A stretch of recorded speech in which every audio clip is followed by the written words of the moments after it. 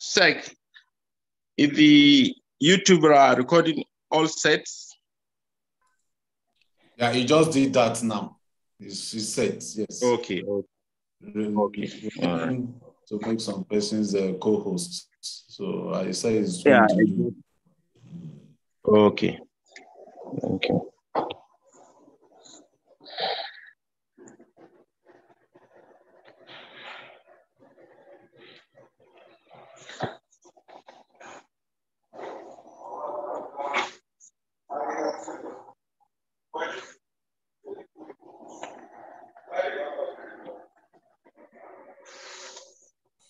All right, Kemi, I've transferred host to you and made Gochi co-host and also Festus co-host. So, all right, thank you.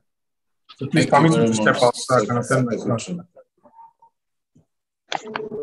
Have a wonderful season. Okay, that's fine. All the best. I thought you can multitask. Thank you. Listening and all right.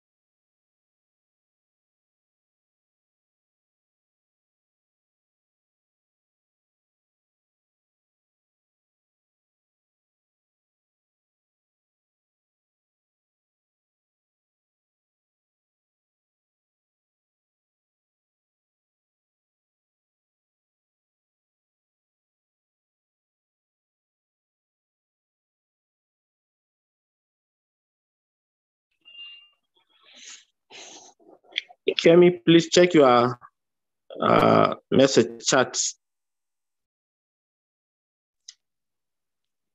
Yeah, I've responded. All right, thank you.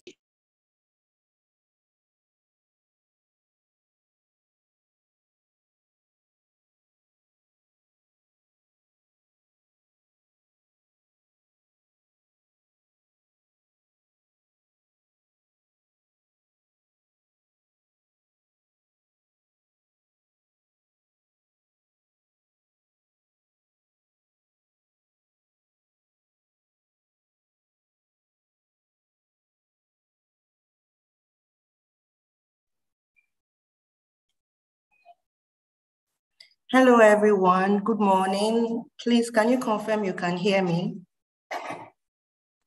Yes, loud and clear. Okay, thank you. All right, I think we're about to start now. My name is Diseye Oba, and I'll be the moderator for today's webinar. Well, welcome to this webinar, and it's organized by WISE, which is Women in Safety Excellence, and is a common interest group of the American Society of Safety Professionals. This is another opportunity for us to learn, unlearn, and relearn. So please, let's have an open mind and make the session as interactive as possible. Please ensure to mute your microphones if you do not have the floor to speak, so that we do not have any interferences in the course of the webinar. When the presentation has started, you can drop your questions in the chat box, or you can lift your hands, and after the presentation, an opportunity will be given to you to ask your questions or give your feedbacks. Once again, you're all welcome. I hope we'll have a wonderful session today. At this point, I would like to welcome the WISE administrator to give her welcome remarks. So Kemi, over to you, please. Thank you. Good morning, everyone. My name is Oluwakemi Arumosoye, the WISE administrator for 2021/2022. As if you're a member of ASSP, because I'm sure there are some intending members of ASSP on this call, and they're also members of ASSP, you will know that ASSP calendar year 2021 and /2022, the calendar year is running to an end. So we'll be doing our official handover by next month, July. So this is for this current year. This is our last webinar, and I would like to use this opportunity to thank the executive. You guys have been so supportive. From the initial past presidents, Mercy Rifle, Justina Okoro, Monica Diseye, Angela Buki, every one of you have been so supportive, and I would like to say thank you once again. And I would like to use this opportunity to also thank the ASSP president, Kabiru Sheun. He's been so supportive. His team, his executive team has been so supportive. Even during our workshop that we held in April, it was a success. And we'd like to use this opportunity to say a very big thank you to ASSP for sponsoring that event, and to everyone that supported that event. So I'd like to use this opportunity to say thank you to our WISE coordinator, Mr. Festus Oraipo. You've been so amazing, despite the fact that there've been a lot of challenges, but you have been there. You have been there, thick and thin. So I would like to use this opportunity to say a very big thank you, and thank you to all those that have supported us in the course of the year 2021/2022. And we hope that this support continues. This support continues when the new executive will be when they fully hand over. Please, we would like to encourage everyone to please support the new executive once they do their official handover, and let's just continue to drive women in safety excellence in Nigeria. So the interest group started 2 years ago, and we are here today. So that means we're going forward as the day goes by. So we'd like to encourage every one of us, please let's continue to support the Women in Safety Excellence, which is a specialty group, as DCA said, under the umbrella of American Society of Safety Professionals. And we'd like to thank everyone. And I also like to use the opportunity to thank the presenter today, Ogechi. She's joining us all the way from America, and she'll be delivering our presentation in little time. So thank you all. And to everyone that has joined this morning, I can see Temi Tope, I can see everyone, Monica Wunsu, I can see Vincent, I can see everyone. I may not have to mention all your names, but I recognize everyone. And after this webinar in the morning, we have another webinar in the evening, which I'd like to encourage everyone to join. So a link has been sent on the ASSP platform group. So we'd like to encourage everyone to please join in at 5 o'clock, because Larry Wilson will be taking us on Defenseless Moment Leadership webinar. So thank you once again, and DCA, over to you. All right, thank you, Kemi. That was a welcome remark, a goodbye remark. Thank you so much for that. All right, we'll move over to the President's speech. Let's call on Shehu Kabiru, please. President, can you give us your speech? Thank you. Thank you, Coordinator. Good morning, all invitees, fellow professionals. It is my pleasure today to welcome all of you, and also to appreciate the leadership of WISE Nigerian chapter. It has been a tremendous effort all the way since when we came in on board 2021 to date, this 2022. It has been an impacting knowledge from our WISE. In fact, even as at the other time when we had a first webinar, their workshop, I had wanted to register, because for the enthusiasm and the knowledge they have been impacted, I decided to register with the WISE.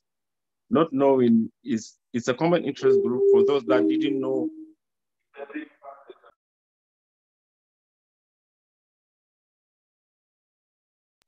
Mr. President, you're muted, please. Can you unmute your mic?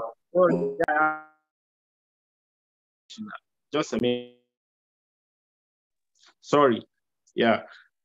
For those that didn't know what WISE means, it's a common interest group that advocate for safety and health in their workplace. It has been impacting knowledge for us here in ASSP Nigerian chapter, a great moment with them. And so I'm so happy that our tenure come to an end, and also we need to extend it to the incoming administration so that they will go along with the way, encourage them and give them all the necessary encouragement that they needed. It is really tremendous since we came in, and I believe that each and every one of us will attest to that. Different workshop, knowledge, and all the webinars, particularly this webinar of today, the role of safety association in a nationwide child safety education, is something important that all of us would like to subscribe to it. So I believe that women play a very important role to our life, so also our children. So for that,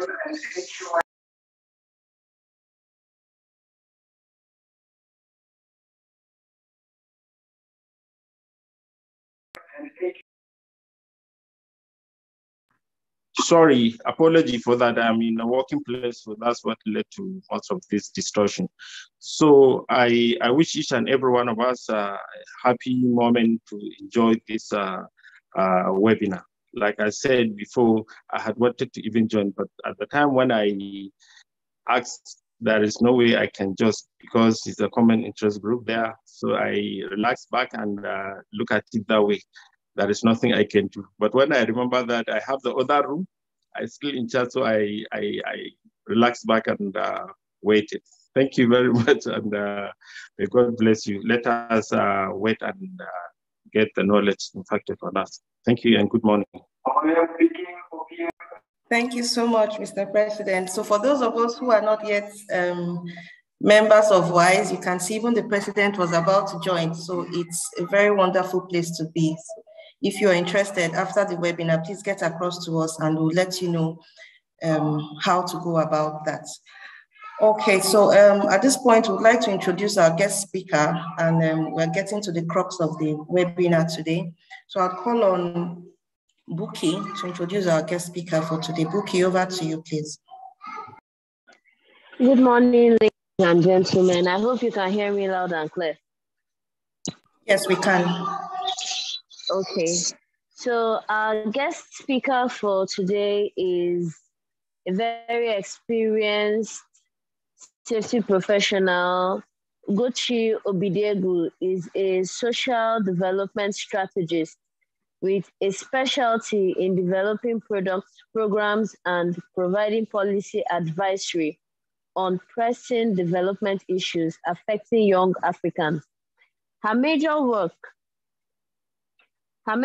pillars are around ensuring child safety, reducing substance abuse in youth, and providing strategy for social impact initiatives.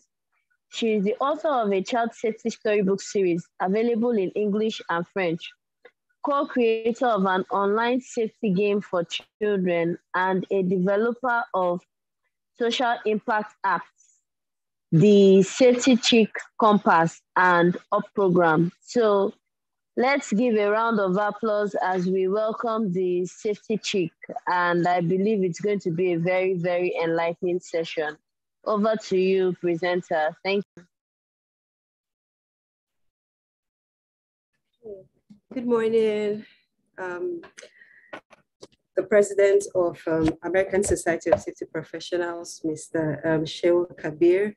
Good morning to the leadership of the Women in Safety Excellence. I really love when you keep saying a common interest group, because that is why today's topic is very important, led by Kemi and all the executives of the Women in Safety Excellence currently present. Good morning again to the past executives of the Women in Safety Excellence. And good morning to my senior colleagues in the industries. I can see in the attendance list that I have my mentor, Mrs. Monica Musu. I have Mr. Temitope Mudele from IOSH, and I'm still learning a lot of people's names in the industry. Please forgive me, but I'm excited to be here with you this morning. It's about 5:17 a.m. here, but I decided that this was really important, and we all have a role to play as safety professionals in making sure that things work out in our organization, in the country. We're not just for only one part, we are for the entire country, and how we position ourselves and try to achieve things is going to make a difference. So thank you so much to the Women in Safety Excellence for inviting me to have this conversation. And I hope that this places a seed in each and everyone's heart, and then we'll begin to think of what are the things we need to do to begin to go forward. So I'm going to share my screen now. Please confirm that you can hear me clearly. I'm hearing you loud and clear. Okay, all right. So sharing my screen.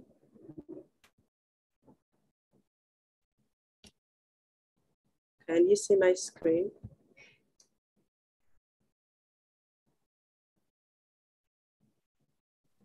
Yes. Okay, awesome. So our topic is the role of safety associations in nationwide child safety education. And as we begin to go through it, you're going to understand why this was the topic that was chosen and why it's not just child safety education. It is nationwide because that's the level we are on now. We have to take it by force. We can no longer keep on just waiting and doing things in small corners, and doing things as a collective is going to multiply our impact.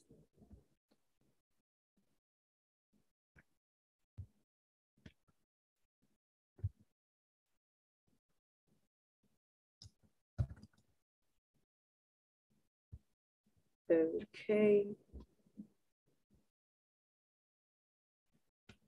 My name is Ugochi, like I've been introduced, founder of the Safety Chick. The Safety Chick is a child safety social enterprise. We create safety education products for African children, and stressing on African children because we realize that there are many safety education resources that are out there, but it is not African themed, and representation really matters. Earlier this week, I was in the Dominican Republic.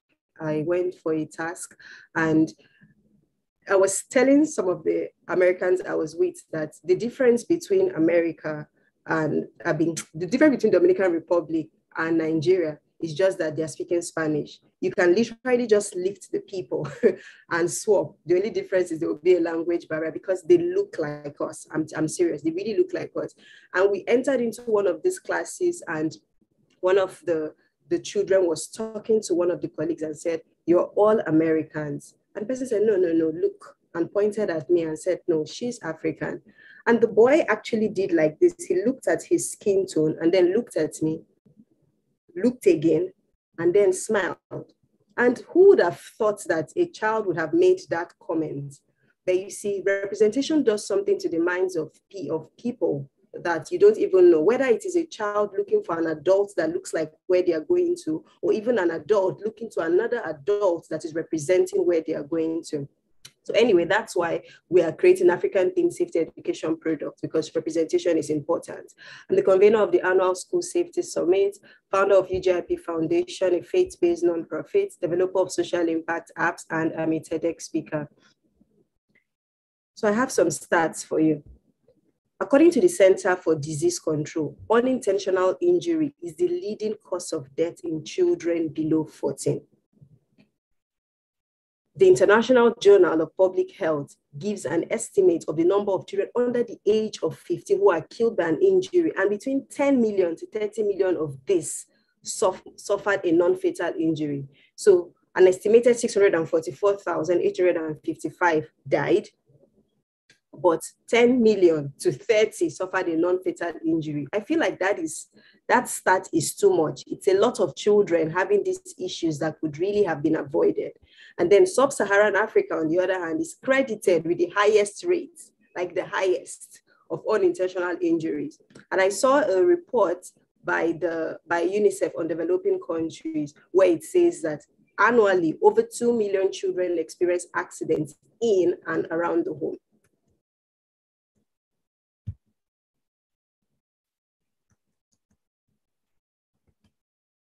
So why is this conversation important? Our workforce today's young people are going to be tomorrow's workforce. And I'm sure if you've been seeing the trends of the projection of what is going to be happening in the coming years, Africa is going to be the one with the largest population of young people. Other continents, their population is getting older, is dying off, but in our own case, we are increasing at a huge frequency.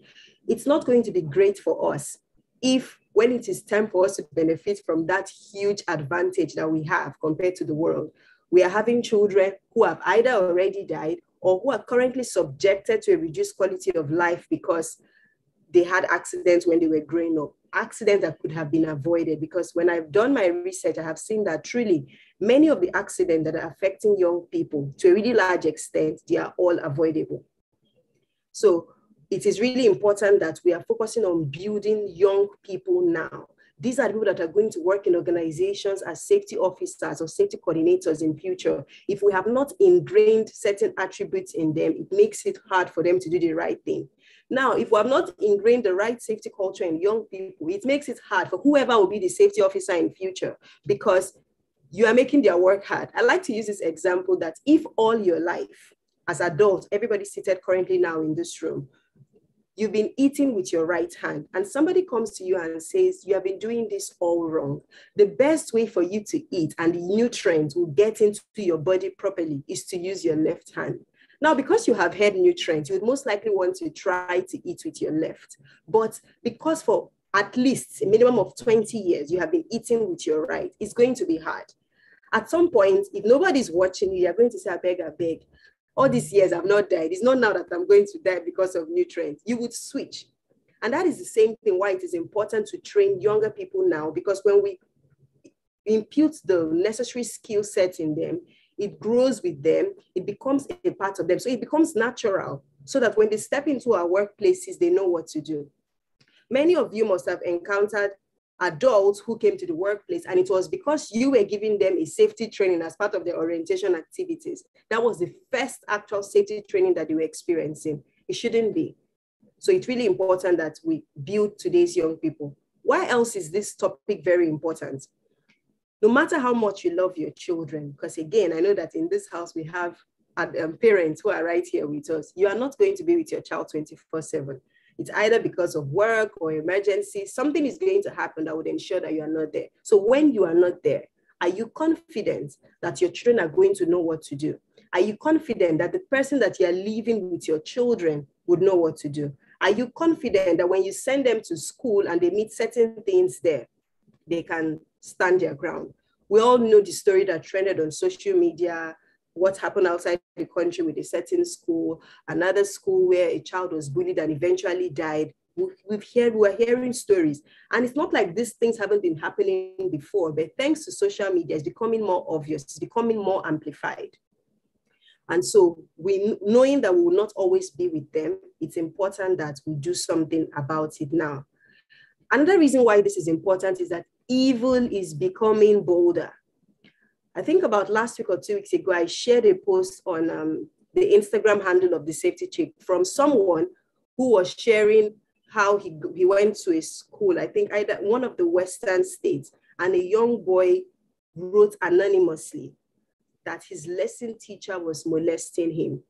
She would always ask him to put his hand in her private parts, and he didn't know what to do. And guess what? After I shared that story on social media, I got a lot of DMs of guys, not children now, adults, telling me that they experienced a shade of that. It's either it was a lesson teacher or someone in church or one pastor or one uncle or one neighbor. I'm talking of guys now. Many times when we think of abuse, we think it's only girls, or maybe guys, it's just a man. A child is a child. You don't make them to advance faster than what they are supposed to advance into. And so we have this case of many men living through this experience. In fact, many people have not even spoken about it to anyone. And it's maybe when they see posts like that they would say something, because maybe they didn't understand what was going on. So for many children, the first time that they're encountering a safety situation, they are not sure of what to do because nobody prepared them beforehand.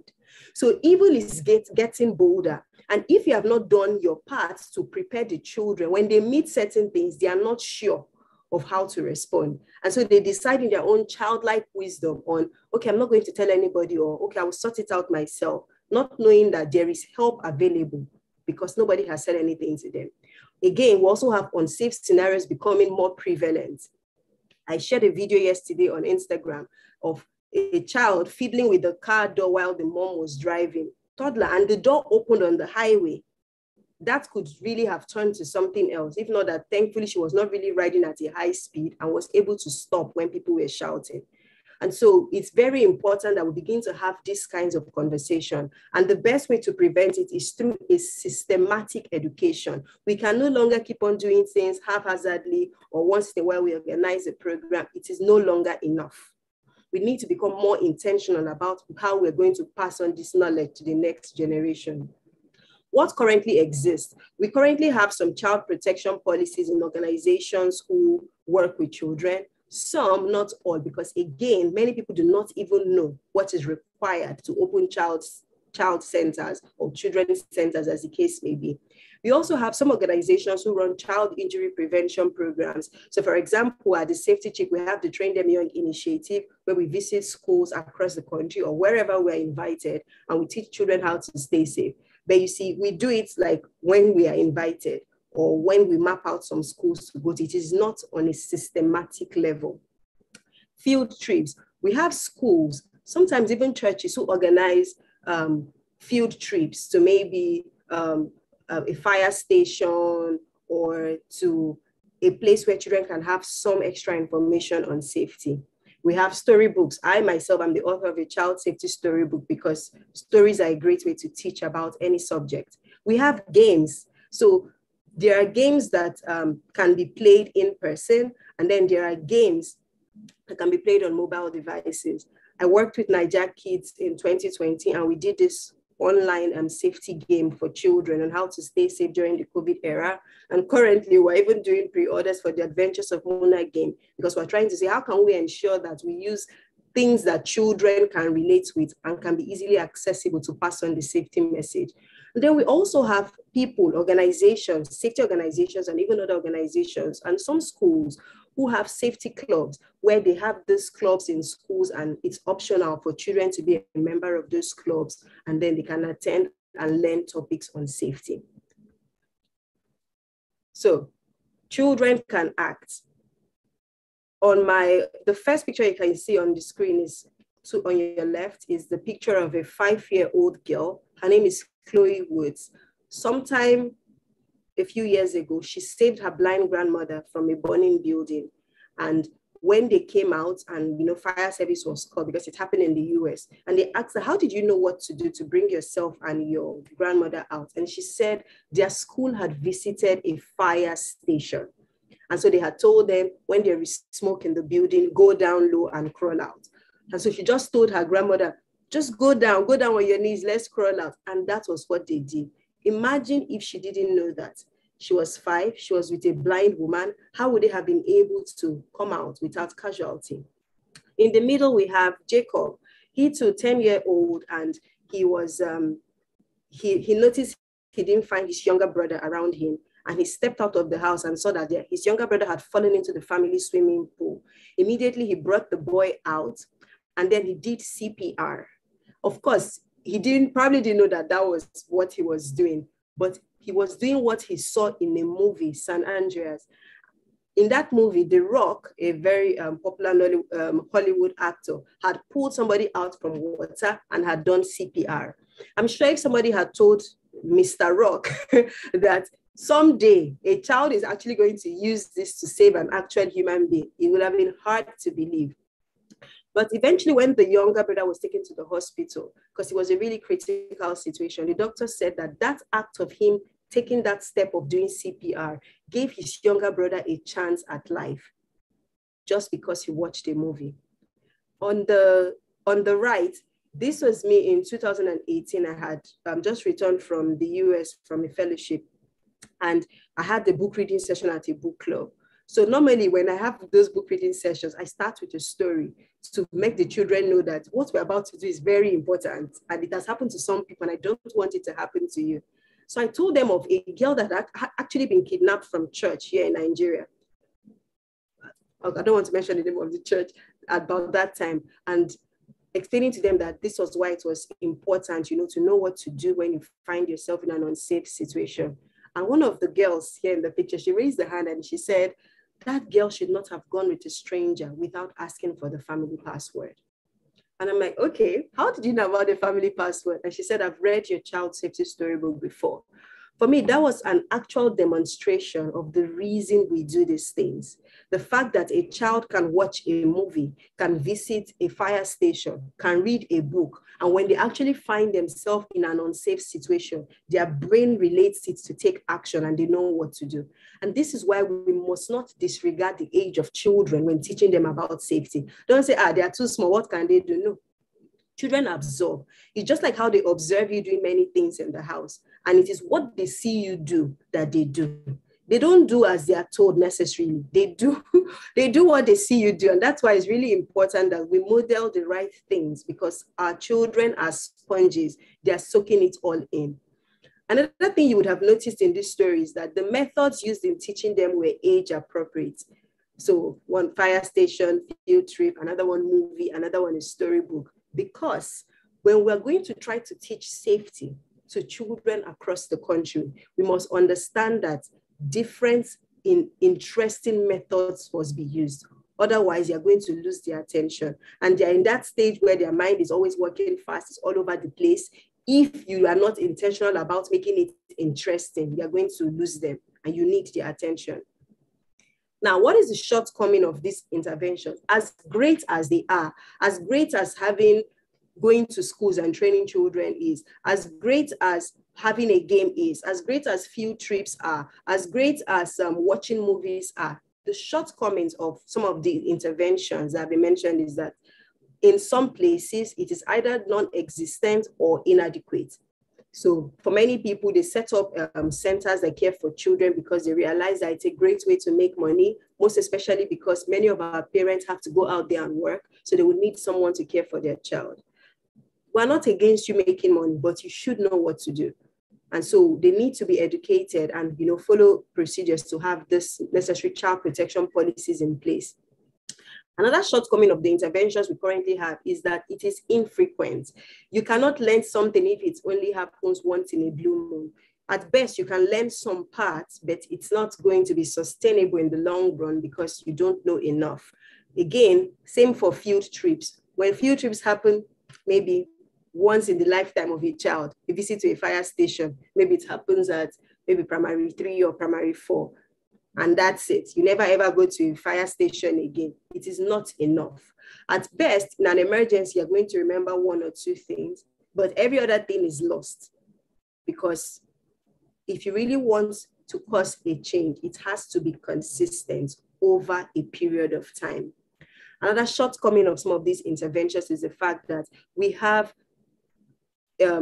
unequal access across the country. And that's because some people do not have enough money. And so when push comes to shove, they would rather use that money to provide for their primary needs, which is most likely food or shelter, as the case may be. And so it's like, don't worry, God will protect us. And we're in a religious part of the world, so people will say, God forbid, it's not my portion. Don't worry, we'll be managing. We cannot continue with the we will be managing syndrome or the God forbid syndrome or the it's not my portion syndrome, because hope is not an effective strategy. So what is the way forward? In my own opinion, I feel that the way forward is safety education in schools. And I define safety education as a deliberate and intentional dissemination of safety knowledge in a way the selected target audience will understand. This ensures that this audience is empowered to make better safety choices in different scenarios that may arise. So some key words here is that it is deliberate. It is not a once in a, it's not just something that happens off the cuff. You have to be intentional about it. You have to make it available in a way that the target audience will understand. So for example, if I go to primary schools, I just have to read a chapter in my child safety storybook. They will understand. If I'm going to a secondary school, I do a different PowerPoint because they are more advanced. They understand some things better. So I do a more advanced PowerPoint for them. So you must understand your target audience and the best way to reach them. So what are our options currently now? Because I believe that as much as there are problems, it's always best to come with a solution. It's not enough to just talk about what the problem is. What is the solution? What is the way forward? The first option that we have is to maintain the status quo, which means continue doing what we are currently doing at the moment. And what we currently have in Nigeria as of today is that the basic education curriculum in Nigeria was revised a few years ago, and it was revised to include a subject called religion and national values. In that subject, one of the components is security education. So I went through the curriculum. It's available online. I went to the curriculum to check what are the subjects in the security education. So it's more focused on security, maybe because of, the unrest that we have in the northern part of the country, right? So it's more focused on, that kind of security, kidnap, maybe bombs and stuff, than injury prevention. And we need injury prevention. We also have some safety topics in social studies. So there's like maybe effects of drug abuse and, stuff like that. So if we're going to maintain the status quo, it means we'll just stake with what we have. The advantage of this maintaining the status quo is that we don't need to spend any other money. We just need to continue using what we have. Abi? Another advantage is that it exists, so you don't need to run around. So you can say, yeah, we have something. Because I think there's also something on online safety, because there was a cybersecurity component added recently. But the disadvantage of this is that it is not enough. The global burden on arising from injury prevention is too much. The statistics is too much for us to just, not have enough content on injury prevention. It also has limited access. Yes, limited access. So in the course of doing my research, I realized that as much as this is what is in the curriculum for the country, not all schools are implementing it. And so that means there are some schools where children are learning about it, and there are schools where children are not learning about it. Schools are supposed to be the level playing ground for all children in all countries, whether it's a public or a private school. At the minimum, there are certain things that must be learned everywhere. So that regardless of your socioeconomic status, whether you're a houseboy, house girl, or you come from a poor background or a rich background, you are learning something that every other person is learning alongside you. And so even though maintaining the status quo is great, it is not enough for what we are trying to achieve, which is reducing accidents affecting children as much as is reasonably practicable. The second option we have is to improve teacher preparedness. So in doing my research, I came across this research by Otaru, and he was saying that for this religion and national values, we do not have enough teachers who are trained on the subject matter. And some of them also complain that they do not have adequate instructional materials. Now, you all know as safety professionals, because the work you do ensures that you keep on doing capacity development. So you're always doing one training or the other. In fact, today you are here on this webinar because you know that knowledge empowers, knowledge is important, and you can only act to the level of what you know. So if the teachers who are supposed to prepare the children do not even know anything about security or safety education, how are they going to pass it across to the children they are supposed to teach? If they do not have the right instructional materials to make their work easy, how are they going to know enough to pass it on? So even though, yes, it exists, some of them got some training, it is not widespread. And we're trying to cut this unequitable access that is currently going on. And then the third option, which I'm recommending to the House and to as many people that are interested in listening to this, is to include more injury prevention topics into our existing curriculum and support teacher preparedness. According to SLEET 2018, the global burden of unintentional injuries is too high, and we need more injury prevention interventions. So on one hand, we have to increase information on injury prevention. On the other hand, we must improve teacher preparedness, because if they are not prepared, it's also still going to be a problem. And so what would be the advantage of doing this? The advantage of doing this is that children now have more access to a wider range of injury prevention topics. I attended the webinar put together by WISE, I think it was last month, and two of our speakers, Ms. Monica Wosu and Diseye, spoke extensively on the kinds of accidents affecting children. So just imagine that if those areas were chosen as topics adapted to the different age of the children and taught in schools, say on a once a week basis over a period of time, what that means is that you're going to have children who are going to come back to your house and challenge you for some of the wrong things that you're doing. Because they don't used to hide their mouth. If it's not good, it's not good. They will tell you. That's the advantage of having children. So you need to empower them so that they can speak up. Then we need to sort out the learning gap for teachers. And somebody might look at it and say, oh, it's so expensive to have a nationwide training for teachers. Thanks to COVID, everybody has now seen the importance of e-learning platforms.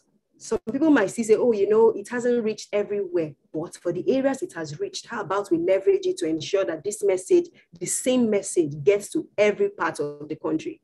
Every day in this country, before 9 a.m., people have checked WhatsApp. It's almost like WhatsApp is now air, for some people, right? And that's to tell you how the the mobile penetration has really gotten into our country. So almost everyone has an internet-enabled phone. So just imagine that to cut costs, we have synchronized trainings on what teachers are supposed to know about this injury prevention component, and it's on a portal, and they just need to go there, access that, have information that they can pass on to the children in their classes. This means somebody in Jigawa, somebody in Enugu, somebody in Akure, wherever you are having access to the same quality content. So if our teachers, if we have the right content, so now it means we have curriculum. Someone is writing on my screen. If we have the right content, right, and then we have teachers who are enabled to deliver that content, then it means that to a large extent, we are going to manage this properly. Because no matter how well you train a teacher, if they do not have the right tools, instructional materials, curriculum to work with, they are still limited. They'll not be able to pass on the knowledge effectively to children. So now, what is the role of safety associations? So this is where you're coming. So there are different strategies for ensuring that this happens in the country, but I'm only sharing one which focuses on safety associations, because one of the things that kept on being reiterated when the leadership of this house was speaking is common interest group. It is a common interest group. And a common interest group can act as a pressure group to the government. A common interest group can stand as a collective and tell the government and say, this is what we believe, this is our area of expertise, this is how to get things done. So that we're not just coming with the problem, we're coming with a solution. And so what is the role? Collaborate and partner with government. So I am aware that since 2020, when we worked with a team for the national policy on safe schools and violence-free schools, one of the things that came out of that policy planning was that they were going to begin to have step downs. So they train a group of people, then those ones go back into their different locations and pass on that training to all. So, but the thing is, if you don't have enough manpower to make that happen, it's a problem. And we have the numbers. We have safety professionals in almost every state in this country.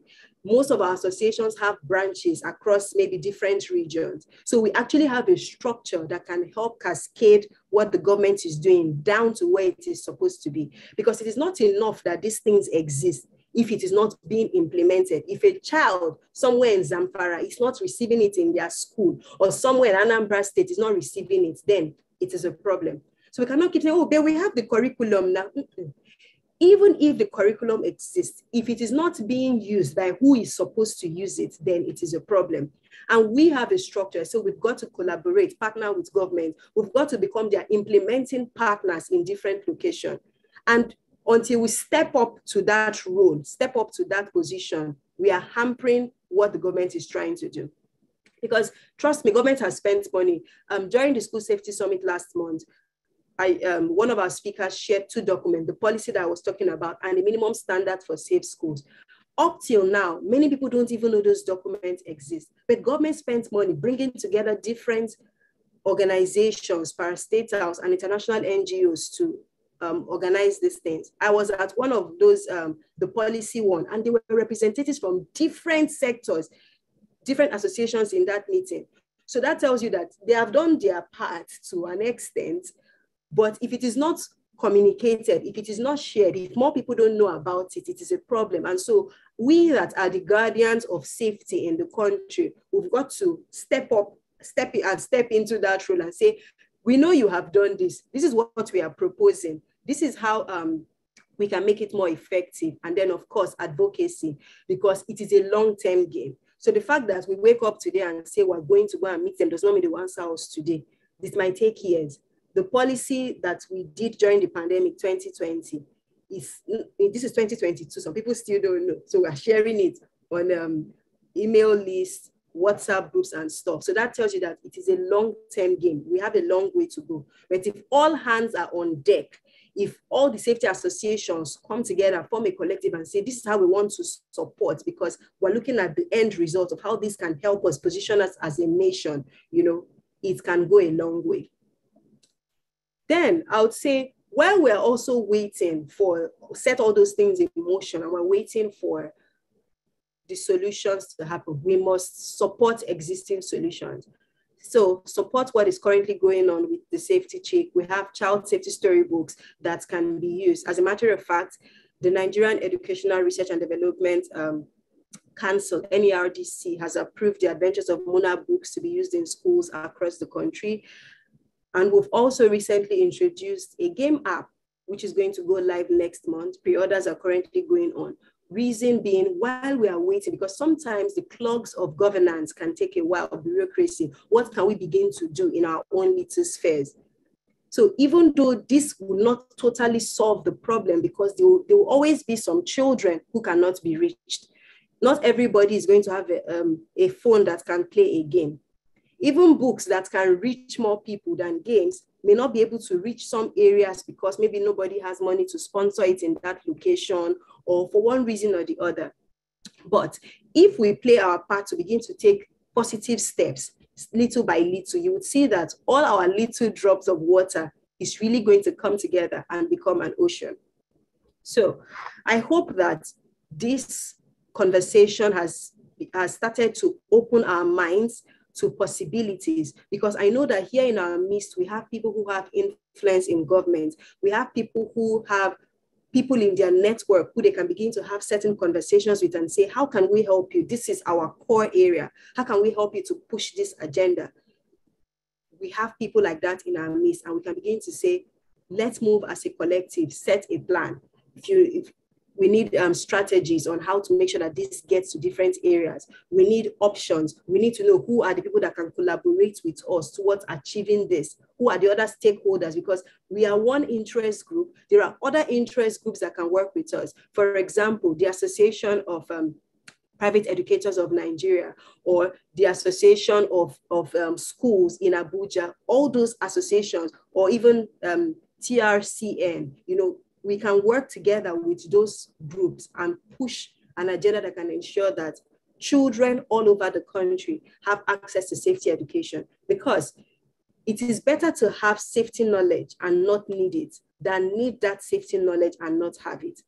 And it is important for us to empower our younger generation, because if we prepare them now, it means that we're reducing future problems along the line.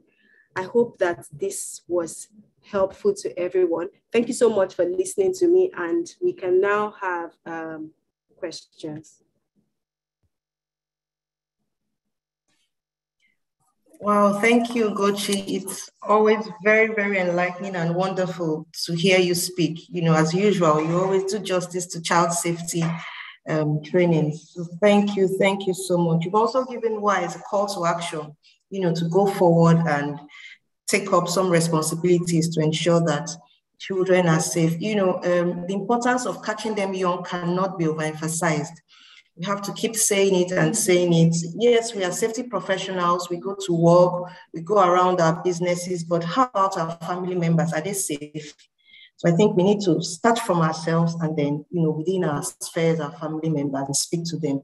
So thank you. We've learned so much, and I know we'll have lots of questions. So I'll have to hand over to Buki now to take the questions and contributions if we have any. Over to you, Buki. Thank you. All right. Thank you once again, Ugochi, for that very enlightening session.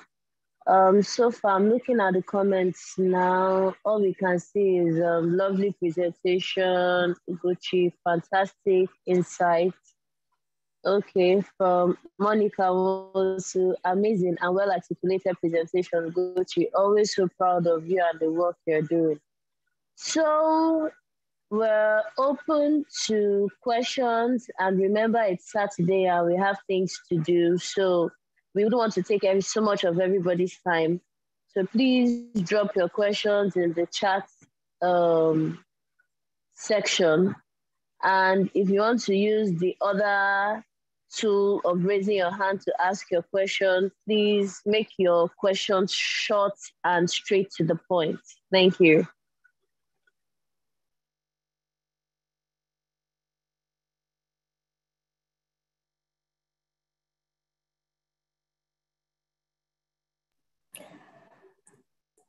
All right. In the absence of any question, or while we wait for questions, we would like to call on Madam Monica to present the certificate to our guest speaker. So over to you, Madam Monica, please. Good morning, everyone. Good morning, Mr. President. Good morning, the Administrator Wise. It's really indeed been a fantastic presentation. I've learned quite a lot, and I'm sure that a whole lot of us have learned quite a lot. Recently, I had the opportunity of being in one of the presentations that were made on behalf of one of our mentors that is late. And one of the things that we were all talking about was the need for us to pull our strength together and the need for us to collaborate together. And I think that this is what has been re-emphasized all over again today. Please, I want to confirm if we can see my screen. Can you see my screen? Yes, we can see. Go ahead. Okay. So I really want to thank the safety chief, Ugochi, and on behalf of the President, ASSP Nigeria, the WISE Administrator, the Executive, and the entire WISE women in Nigeria, we want to present Ugochi Obidiegu with this certificate of recognition for volunteering in ASE Nigerian chapter as a speaker and speaking to us on the topic, the role of safety association in nationwide child safety education. We want to really appreciate you for doing justice to this. And I believe that we have a very thought leadership. Yeah, we have our leaders in ASE, they are thought leaders. And I believe that some of the solutions that you've shared is something that we are already looking at and thinking about. And I have no doubt that some of these solutions will be part of what we are going to use, to strategize for the next session of executives coming in our session. To really thank you and appreciate you so much for making our time to present this to us. And of course, be sure that the WISE women are coming after you too for other engagement as deemed necessary and deemed fit. Thank you so much. And God bless you. All right, thank you so much. Thank you. We can give a round of applause, or we can give thumbs up if we really, really enjoyed the session. I really did. Before we go to the next point on the agenda, I just have one question for you, Ugochi, and I think it would help everybody on the call. At what age, just in a minute you can answer, at what age do we begin to give like sex education to young children? What age is the appropriate age for them? Because a lot of things are happening now, we can see. So when can we begin to speak to them about things like that?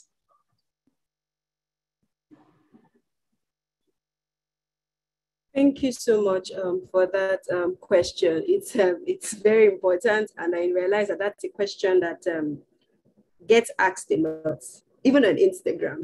But this is what I'm going to say about that. The topic, when you want to speak to a child about sex education, it has to be age appropriate. For example, there are some things that you can say to a child of 3 years old that is going to be totally inappropriate for that same child. But there are some things that you can say to a child of 14 that will be too babyish because they should have passed that level, but to where they are, it is better. So as early as possible, as early as your child begins to understand, even as simple as teaching them about their body parts is the first place to start for really small children. Just teach them about their body parts with the correct names, so that when they are making a report of what somebody is doing to them, you are sure of what they are saying. When you keep telling a child to say, it is my thing, instead of to say their penis, for example, they are saying it is my thing. And then tomorrow when they come to report that a teacher is touching my thing, even you will not understand what thing they are talking about. So as early as they can speak and as they can understand, start with little for their level. So for those really small children, it can be their body part, oh, don't touch this, or don't allow anybody to touch this, or you too, don't touch another person, because that's another thing. When I teach the children, I tell them, as much as we are saying that no adult should touch you, you too don't go about touching others, because we also found that some children are the ones molesting other children because one adult has molested them. So there is a cycle. So one Agbaya adult has gone to go and groom a child. That child now comes to start transferring what they know to other people. So when you tell a child that it is only adults that should not touch their body parts, right? And a child is doing it to them, there is dissonance. They are not sure, okay, does this one qualify as what should be reported? Because they didn't tell them that part. So it's very important that as early as possible, as long as the child begins to understand, begin to teach, but ensure that it is age appropriate. I think that is the key information that I'm sharing right now. What you're going to say to a 3-year-old is totally different from what you say to a 9 or a 10. And again, you must observe the development patterns and the maturity of the child. So there are some children that as early as 9, they're already on their period, breast is everywhere, you know, again. So that's why you must be observant. Don't be afraid. I know you will see parents that they will become so afraid that, hey, she's still a child, but all these breasts. And so you are trying not to say some things. It is better to empower a child, let them know the boundaries, so that if something outside that begins to happen, they can take action. I always like to share this story that Barrister Akinlami shared of a popular school in Lagos where a teacher had asked the girl a funny question. Either he asked if she had kissed somebody before, if she had a boyfriend. It was a question that was off limits that he asked her. And she got home and she told her mom, and she said, you told me that if somebody asked me this question, I should let you know. The next day, plus the mother and father, they went to that school. Guess what? They discovered that that teacher, because in the course of investigation, that teacher had molested other girls, because it's a secondary school, a popular secondary school, had molested other girls, and instead we having inappropriate conversations with them. So, but now somebody else, because her parents had told her, when so and so happened, let me know. That was how it was found out. So you can see that we parents, adults, we have a role to play when in preparing our children, so that when they encounter certain things, because somebody has said it to them, they have better knowledge on how to respond. Absolutely. Thank you so much, Ugochi. Thank you. You've answered it, and I'm sure you've helped a lot of us, you know, to answer that question. The president's hand is up. Okay, that was what I even wanted to talk about. We have a question from Temitope Mudeli on the chat group. He said, most government and private interventions on child safety in schools have been focused on private schools and little or none on public schools, where we have a more significant percentage of pupils. What will be the best approach to intervene in public schools' child safety, where the pupils are exposed to many social vices, including smoking, touting, sexual abuses, etc.? I totally agree with this question, because we have the bulk, and that's why when we do our safety interventions, we don't just only go to private schools. We try to get donors who can help us buy resources so that we can also go to public schools, because children in public schools are more susceptible to the unsafe situations and scenarios that may arise. So to solve this particular problem of public school, 2 ways. The first way is what we have done today by saying, how can we partner with government to take their interventions? Towards the end of last year, one of the person who coordinates this stuff in Abuja asked me to mention NGOs that are doing work on child safety. And I remember I reached out to some of you to get your contact details so that I could submit. So they were really particular about NGOs, because their strategy is, if we can get these NGOs and train them, then we send them to go to their communities and train their communities, organize a training there. But you see, that is where safety associations can also come in. Safety associations are professional associations. They are not a business. So they can actually be categorized. Well, please check your documentation, what CAC records you as. But to a large extent, associations could perform the roles that NGOs are performing. So we can add advocacy to what we are doing. So government has to work in the sense of when you have said you have the curriculum, you have the material, cascade it down, let implementation reach everywhere. But the second part is, because we know how cumbersome government can be, the bureaucracy, how these things can take time, we as associations must start something. We can design a plan and say, we are going to cover so and so public schools in our jurisdiction, and we share it, split it across. We don't need all the safety professionals in one school. It can be an assignment. So every month, 2 people go to different schools, spread across. And that way, you are not going to solve the entire problem, but you have started. You are taking a significant step in that direction. So that while we are waiting for government to sort out its own bit and push things, because it's going to be slow. It's going to be slow. But that's why we need to keep on applying pressure. We need to keep on talking about it. We need to keep on sharing about it. But while we are waiting for them to do that, we have to have our boots on the ground, visiting the schools themselves.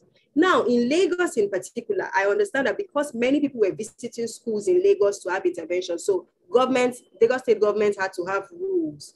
So we are an association, and thankfully we have a Lagos State Safety Commission that is hands-on. We should walk through them and get approvals. Once you get that letter of approval from Lagos State Ministry of Education, it allows you to enter any school, any public school. So that helps solve that problem of entry, because one of the problems to entering a public school is, do you have the approval to enter? But as an association, when we secure that letter and cascade it to all our partners in different locations, it means that entry is no longer going to be a problem. So that we are trying to solve this problem from 2 sides. Yes, we'll keep on pushing government. Government, you need to help push it out, let it spread. But we too, boots on the ground, leveraging our resources, safety professionals. There are some safety professionals that I know that have never set foot in a school to teach children, because they're like, no, that's not where the money is. But this is work that needs to be done. And so it helps if both parties are working together. So the government and then the associations, we need to work hand in hand to make it happen. Let me see. Okay. There's another question. Please unmute yourself.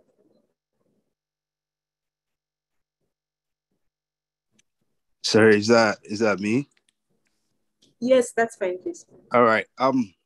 Well, thank you for the presentation, and thank all the organizers for putting this together.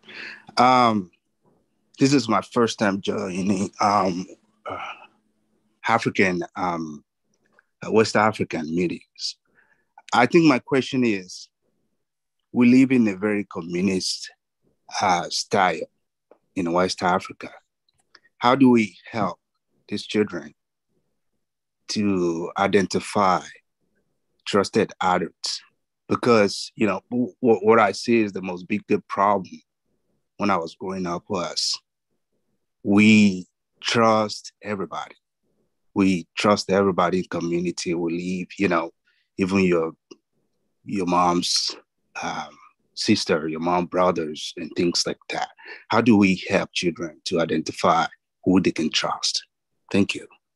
Okay. Thank you so much for that question. It's a very, very important question, because we've had cases, people would say a trusted adult is your parent. It could be your parent, it could be your teacher, it could be your religious leader, it could be a family member. But then there have been cases where it is that trusted adult who is actually abusing the child. So maybe a father molesting a daughter, or a religious leader, a pastor molesting a child that's in their church. So when we're speaking to children about who a trusted adult is, it is important to give them many options, so that if they check and the one that they are supposed to go to is part of the abuse, they have an alternative.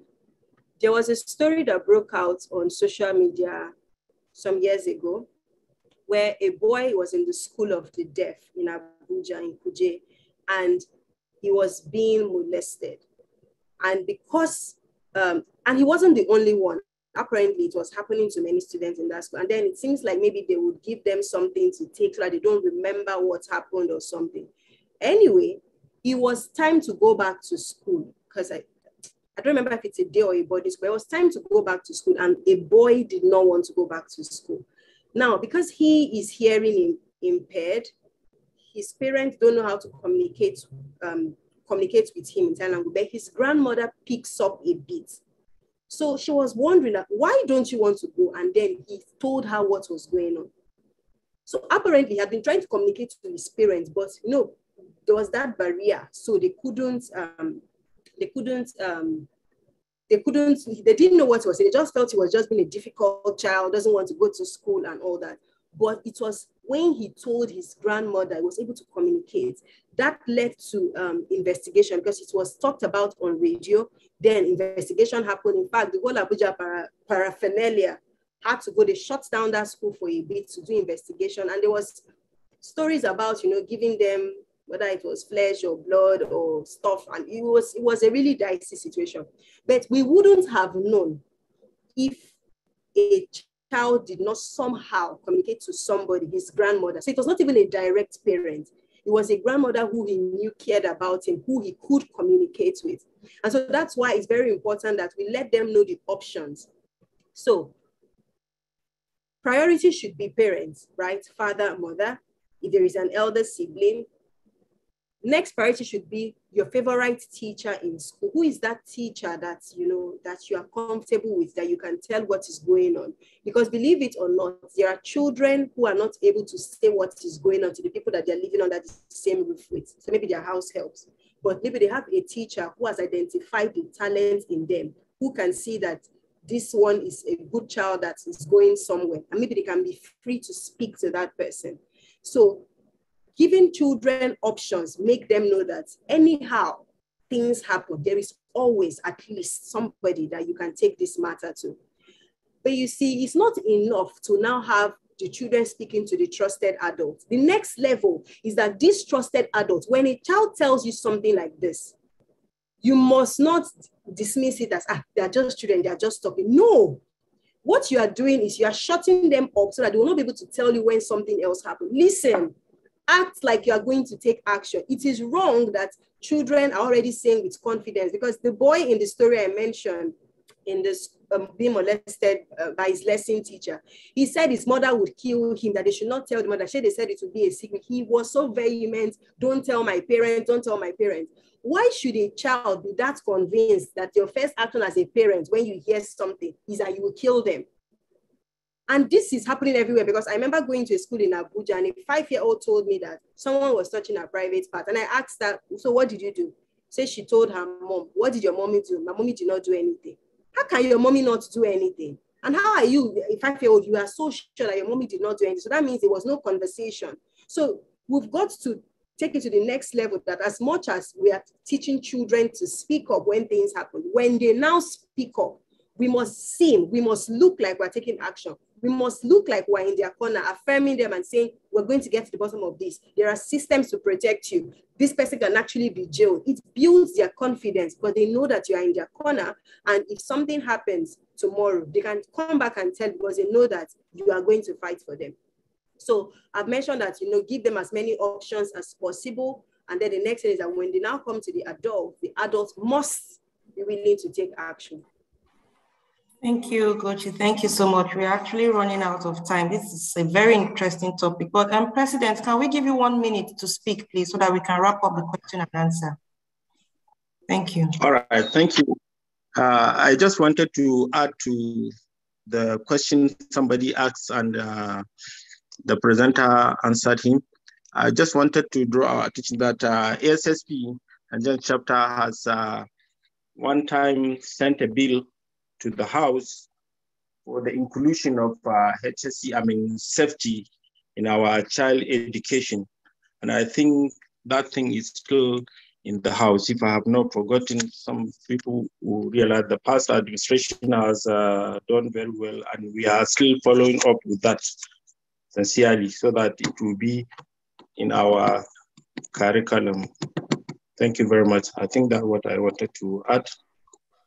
And also the last question I wanted to ask is, when you show us that one of the girls' child that have saved the life of somebody through watching the movie. So my question here is, won't you think that the implication of watching the films too can contribute to the child self behaviors. Maybe there should be a selected films if it is in the cartoon or something, but in a real movie, I think the implication is more. Thank you very much. Thank you so much for that question. So what I have found is that entertainment works. Many people, the first time I started going to schools in Nigeria to teach them about safety, when I would ask the children, what is the emergency number in Lagos? They'll say 911, because they have watched so many American movies where any little emergency, people are calling 911. Entertainment is a great way to make a message ingrained in the minds of people. It's just like many of the music. Many times you did not set out to learn most of the music our Nigerian artists produce. But one day you just hear yourself singing it. Why? Because it has probably been played around you on the radio station, on your way to work or somewhere, and your mind absorbed some lines out of it. So it's the same thing here. Yes, it is true that we must be mindful of, what films our children are watching to ensure that it is PG rated, it is age appropriate.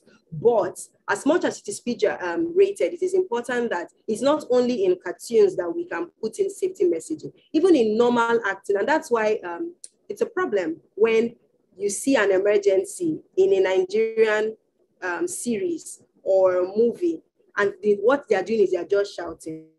Nobody is making a move to make any call. Nobody is trying to do CPR or trying to do some incident management. And that is it. So it's not good, because it is what people see over and over again. What they behold over and over again determines the actions they will take. If we begin to slip it in, we're not saying just make a safety video. No, slip it into normal entertainment. That, oh, there was an emergency, and instead of people taking pictures, they were on the scene, somebody was applying first aid. And before the person even set out to do the first aid, the person ensured that they cleared the space. The person ensured that they wore gloves, because you don't want to touch bodily fluids. It might seem little, but it will sink into the person's mind. And the day they actually need that body of information, it bubbles up to the top of their minds. So yes, cartoons are great, games are great, but it doesn't hurt even in normal movies to begin to put, because even some adults are still not doing the right thing. As one of the ways we can infiltrate society is by leveraging the entertainment systems, our music, our video, movies. Movies are actually very popular on the African continent. In fact, go to all these African countries, they will tell you about Nollywood more than you that you're in Nigeria. It's always very interesting to see. So that tells you how it can propagate a message fast. And yes, of course, whilst doing that, we're ensuring that we're not showing things that are above the age grade of the children. Okay, thank you so much, Ugochi. We are really, really grateful. We can go on and on and on. Thanks for the sacrifice, because you may have been asleep by now, but you're here sharing your wealth of knowledge with us. So thank you. And thanks for everyone for making it so interactive. So I'll call on Festus Orepo to give us closing remarks and the announcement before we wrap up. Mr. Festus, please, over to you. Thank you. Yeah, thank you very much for this wonderful section. I have two things before the closing remarks. Permit me, Wise, to actually recognize one of our directors who has taken time to join us even on this meeting. Maybe most of us may not have noticed. In person of Engineer Kamil Abiodun, is our ASSP Area Director, Area 9, and he has always been supportive, and I'm not surprised for him joining us once again, even on this call. Thank you very much for joining us, our Area Director. We really appreciate. There's a few announcements we have. Let's not forget that this evening we'll be having another webinar, which is going to be taken by Larry Wilson, Defenseless Moment. So please, I want to encourage every one of us to equally make our time to join this all-important meeting. Then, of course, another of our interest group, which is Young Emerging Professionals Of course, they are also organizing a workshop on the 23rd of July, 2022. Please, let's make our time to also join. I want to believe this is going to be a challenge now because from all what our resource person had said concerning the roles we need to play, I want us to take time to come and listen to how we can also influence the next generation of OSH professionals. And I believe it's going to be a top notch, and we are going to learn a lot from that. Also, let's not forget that 2nd of July, we are going to be having visual bi-monthly and handover from Chicago. You know, these present executives will soon be handing over. So please let us join by the time the program is rolled out, and it's going to be shared on all the ASSP platform. And on the 6th of August, precisely, is going to be physical handover when every one of us might have returned from the US. So let's just keep that in mind. And to as many of us that will be going to the US, please, let's try as much as possible to private chat the president. He has told us that we should reach out to him. You know, whenever we are traveling, Nigeria chapter, of course, they recognize us when we're in US, and we always want to do things differently at every point in time. So those are a few announcements I have. And in closing remarks, I honestly want to really appreciate our resource person. This is a top-notch presentation. We really appreciate you, Ugochi Obidegu. Thank you for making our time to actually speak to us. And I know the ball has been passed across to us. We'll actually have a role to play as safety professionals. She has actually told us, of course, we cannot rule out collaboration and partnership with the government. This is very, very key. We just need to step up. And when we are doing that, it actually has to be intentional. We just need to be intentional about it. Advocacy, we cannot rule it out. So all these things coming into play, the whole bulk of work is in our hands. So my take home here is, honestly, we just don't need to just listen to this beautiful presentation without acting. We just need to act so that we can save all of these children when it comes to giving them the required knowledge as it regards safety education. So thank you very much, WISE, for organizing this meeting. And I really want to say I'm well pleased to have been part of the women. You know, if you as a man, you are able to relate with women, definitely, you know, it's a whole lot. So I really appreciate our women for actually having me and working together with me. And I want to say you've actually raised a big bar for the next executive. And I have no doubt that they are actually going to keep up the standard. So WISE Administrator, we thank you and all your executives, the ASSP executives, president, and all the rest. We appreciate you. And to every one of us on this call, we really want to thank you for making our time even to join this webinar. Thank you very much. And once again, we indeed thank Ugochi Obidegu for this wonderful presentation. We appreciate you. And on behalf of WISE, I want to say, I hope if you are being called upon next time, you oblige. Thank you very much. And let us have a wonderful weekend and prepare for the next webinar at 5 p.m. Thank you and God bless. All right, thank you, Mr. Festus. Please, before we go, can we just turn on our video so that we can take a picture, a group picture? Thank you.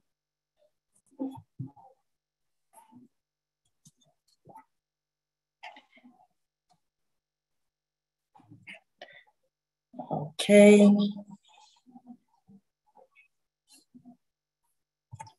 We're not smiling.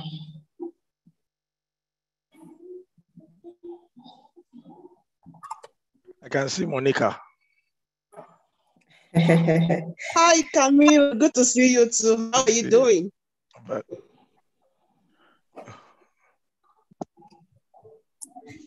My area director. My president, I can see you. I can see my president. But you can't see me. Hey, Mr. Festus, I'm seeing your glasses now. His glasses. Thanks for joining us. Thank you. Thank you. Thanks, everyone. Hi, Mr. Festus. How are you? I'm fine, madam. Well done.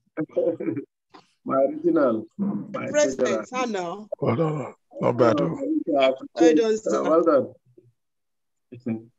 Kami, we need to talk. Okay, offline. Sorry, everyone. Sorry, everyone. All right, we're done with the pictures. Everyone enjoy the rest of your day and please remain safe. Thank you. Thank you so thank much. you. Good Thank coordination. you. Thank you. Bye. Thank you, everyone. Thank you, everyone. Nice to see you. Bye, everyone. Monica, let's catch on Google Dew. Monica, let's catch on Google Dew. Okay. All right, no wahala. Well done. Monica, thank you.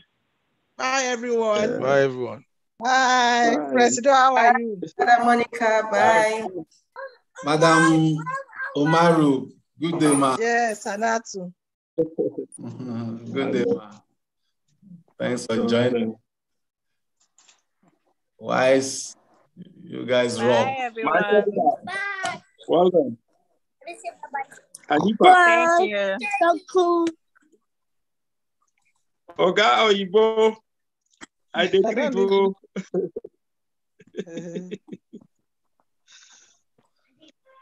Oyibo Felix.